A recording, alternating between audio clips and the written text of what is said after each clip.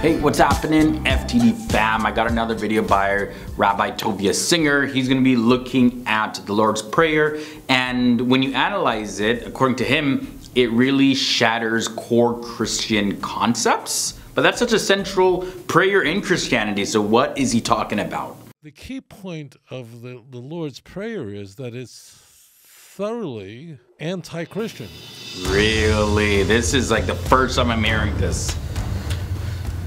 Rabbi Tovia Singer always dropping these bombs, man. You are live. Please tell us your name and where you're calling from.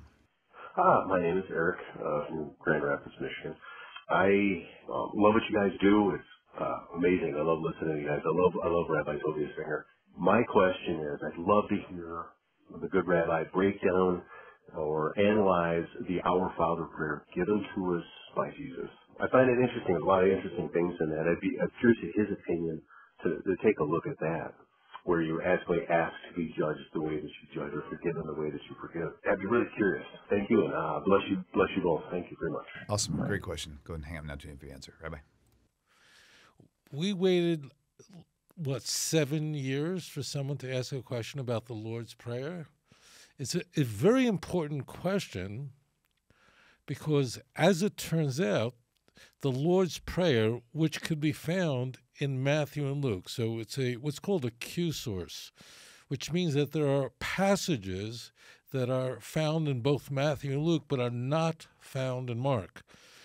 And there are more than 200 such passages like that. And the Q source is composed of the putative sayings of Jesus. And it's likely to be more ancient than what you would find in an M source, what you would mean a unique source for Matthew, a unique source for Luke. It may very well predate Mark. The key point of the Lord's Prayer is that it's thoroughly anti-Christian. So we find the Lord's Prayer in both the Sermon on the Mount, that's in Matthew chapter 6, verse 9, moving forward, about 5-6 passages, and then you find it again in Luke chapter 11. Now, what's very striking about these passages is there are certain differences in the passages. Passages, whether in Luke or in Matthew, you don't have Christologies, like Pauline Christologies, of vicarious atonement or praying in the name of Jesus or any of that. But what is very striking is what you raised. How does one get an atonement? So the Lord's Prayer begins with first, Our Father who's in heaven, hallowed be your name, your kingdom come, your will be done. And then it goes into a number of requests our trespasses that the person in prayer is supposed to ask for, asking for daily bread. But that's not what's very striking about the Lord's Prayer. What's striking about it is that the manner in which man is tempted is directly from God, not from Satan. And in the Lord's Prayer, there is a request that God lead us into temptation. In Christian theology, this is utterly antithetical to the teachings of Paul, to the teachings in Hebrews, to the whole idea that really God never leads anyone into temptation, but God is perfectly righteous, and it's a malevolent effort of Satan, who is an enemy of God, who's Lucifer, a term not used in the New Testament, but who is Satan, and Satan is in rebellion against God, and he is the one who is the chief blasphemer of God. He is the great opposer of God, and he's the one who is leading us into temptation, and he is the one that no one can overcome except through the cross. But there is none of that in the Lord's Prayer. So again, you have the Lord's Prayer in Matthew, and you have not the exact same formula, different wording, very similar, somewhat more truncated right in the beginning of Luke chapter 11. So when the text says, lead us not into temptation, but deliver us from evil. Well, what do you mean, lead us not into temptation? It's more like a mistranslation God in English. Leading anyone into temptation in Christian theology, in Pauline theology. It's Satan that's doing that. So this idea is not just Parv. this segment of the prayer is not just sort of ambiguous, it's thoroughly anti-Christian. Good in point. Christian Wow. theology, God doesn't lead anyone to temptation. Satan does, or people are in temptation because of the original sin, which we are all born into, which we have all been infected with. But then it gets more interesting. In verse 14 in the Sermon on the Mount, it says, if you forgive others for trespasses, God will forgive you for your sins. Did you hear that? And you have very similar passages like that in Luke. The way that you get an atonement for your sins, we are told in the Lord's Prayer, both in Matthew and in Luke, is by forgiving others for their sins, then God will forgive you for your sins. Well, where does that come from? It surely doesn't come from 2 Corinthians 5:21. Not only doesn't it come from any Pauline idea, this source is thoroughly different than Matthew's own source for vicarious atonement. That's Matthew chapter 20, verse 28, where we're told that Jesus died as a ransom for our sins. He died as a ransom for our sins. Is that the spiritual economy? Is that the dispensation that we are under? In Christian theology, there's no effort of men, nothing man can do to gain his own salvation. Right. You can't be saved by forgiving others for what they've done. In Christian theology, there is nothing you can do by your own effort or through your own initiative that can save you. Nothing. The only way you can be saved is through the cross. The same passage that you find in Matthew 20, verse 28, you find in Mark chapter 10, verse 45. Without Jesus, there's no atonement. And in fact, if you believeth and you're baptized, you're saved, Mark 16. And if you believe not, you're damned. So what's very striking about the Lord's Prayer is not that it just doesn't contain Christologies, but it is, in fact, opposes the core teachings of the church in these fundamental ways.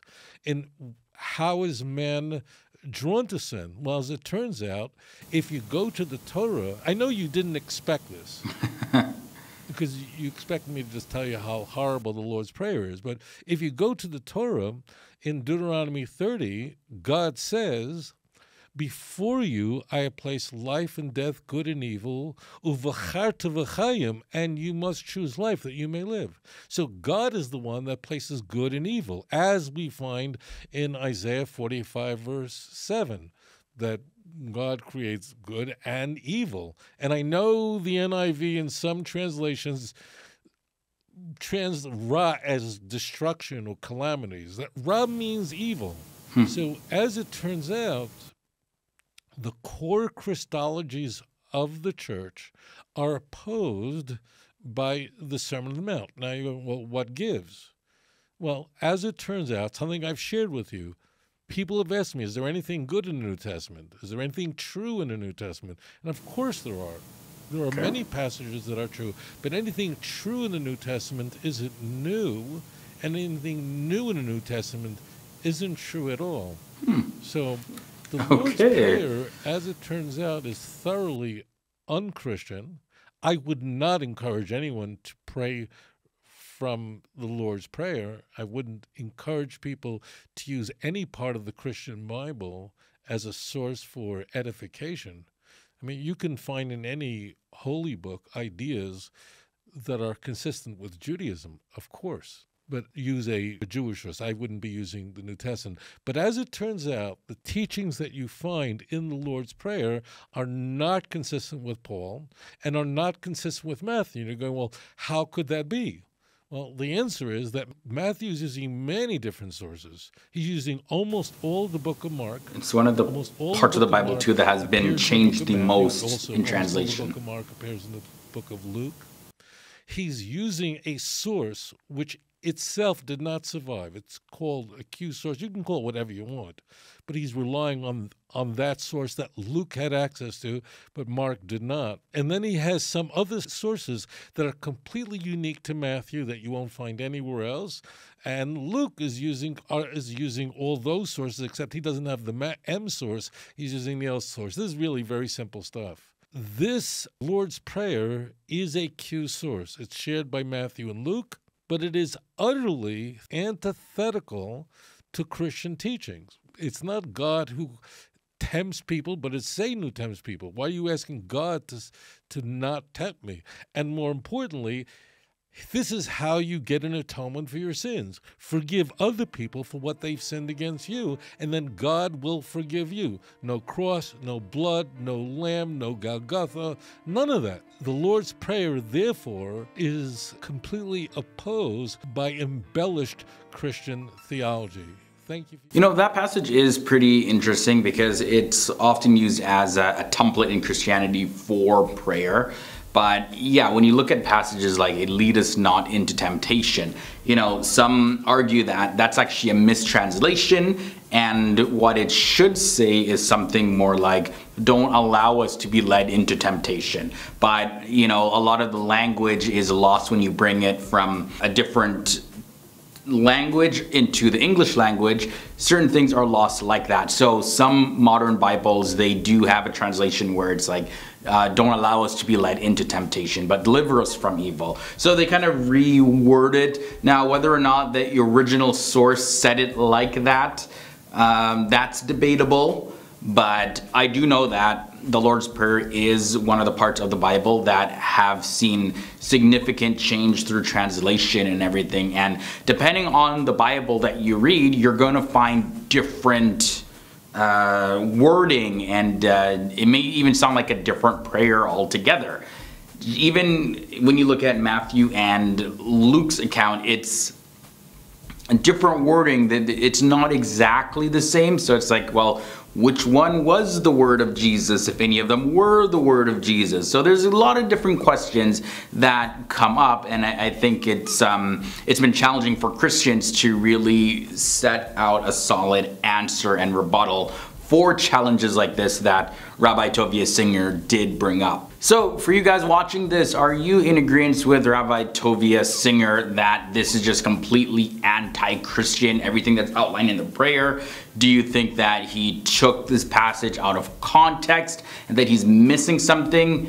Or do you believe that, yeah, he's 100% dead on? Whatever you think, let me know down below in the comment section. For me, I think a lot of it is when it comes to English translations of the Bible, you can't necessarily rely on it as the word for word, because we've seen so many times where just the English, it's not accurately translated, or it doesn't give the full picture, or it may lead you to believe something just with like a small change in the translation that it's completely different when you look at the source text. You're like, oh, interesting. So yeah, I don't think that this is a word-for-word translation. I don't think that this is 100% the words of Jesus, just based off of my studies and my understanding of biblical translations. So that's just my 2 cents on it, guys. Let me know what you think. If you did enjoy this video, leave a like, and I'll catch you guys in the next episode.